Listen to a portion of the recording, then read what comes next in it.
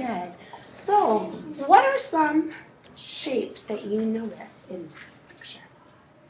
What shape that you notice? Can you come and circle one of the rectangles for me?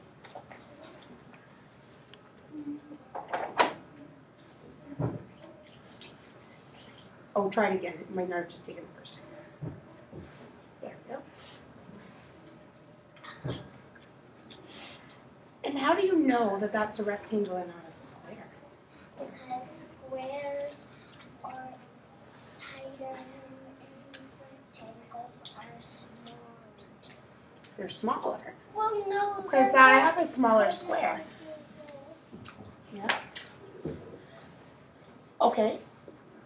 Now hold on. Why would that be closer to a square?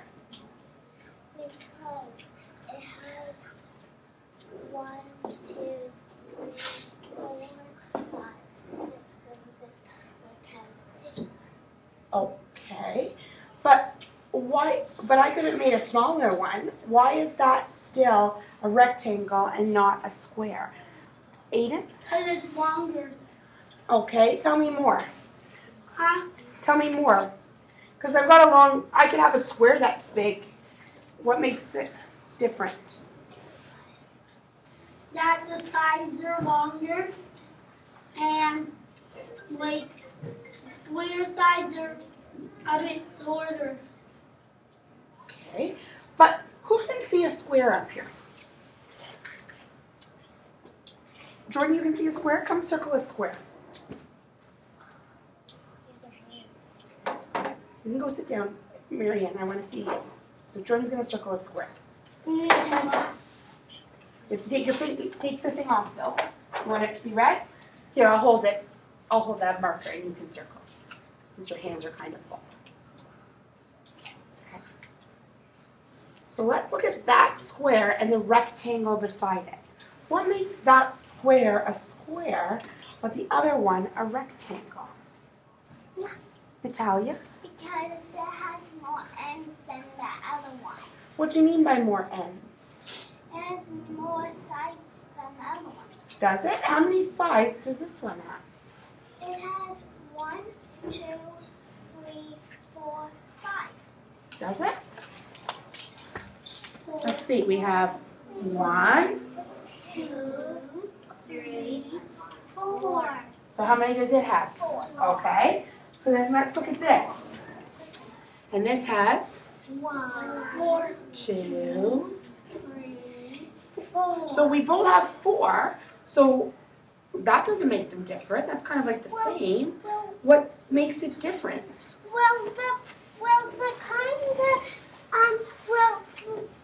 Hold on, let me put this one back. The left kind is kind of bigger, but kind of the same size because it goes all the way to there, and this one goes all the way to here.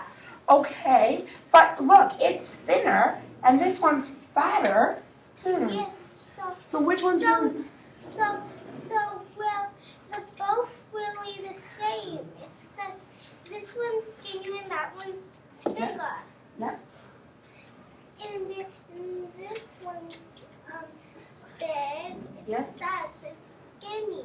Okay, well, you know what? It's interesting that you say they're close to the same size, because if you were to take this here and chop it up, you're thinking it'd be about the same as this one? Well, it's really like 2 inches away. Oh, you mean from like one between the one and the other? Okay, but Sarah, put that back down for a second. If we were to just look at the two, what makes this one a rectangle and this one a square? Well, Divya? So Sarah's going to see for a minute. Divya's going to try. Okay? this one ends up here, Yeah. and then this one ends up here, which makes that one a bit longer and this one a bit shorter. Okay, but what if I did this in this particular case? So have a seat for a minute. In this case, you're saying this one is shorter and that one's longer. Yeah. But I could make a square that was as long as the rectangle, but it's still a square. Yeah. What makes it a square? Dana? Maybe because these have the same sizes. Right. Look. The sides are all the same Size. size. But on the rectangle, Dana, what's different about it? It has different size. It does. The sizes are a little different. Look. That's a square. It has the same size, and this one has not the Right. same size. What side is the same size as that side? Because big and big. Yep.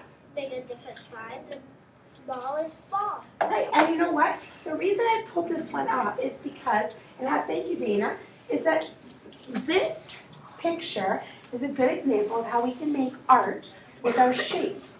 And we are going to be making some art and looking at some abstract art. And you can choose, even during writing today, to make and write one. And in fact, Jordan yesterday did a little bit with that. And I wanted to show how you could use the shapes to help you out. So, this is where I have to unplug to stop my recording for some bizarre, lovely reason. So we'll stop it.